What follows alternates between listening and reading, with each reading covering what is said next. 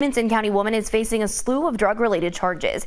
According to court records, 50-year-old Cindy Childress of Cub Run was arrested Monday by the Hart County Sheriff's Office on a bench warrant. The warrant stems from charges back in January of 2018. Those charges include possession of methamphetamine and drug paraphernalia, trafficking in methamphetamine, trafficking opiates, trafficking in a controlled substance, probation violation, cultivating in marijuana 5 plants or more, tampering with evidence, possession of a handgun by a convicted felon, and possession of a hallucinogen.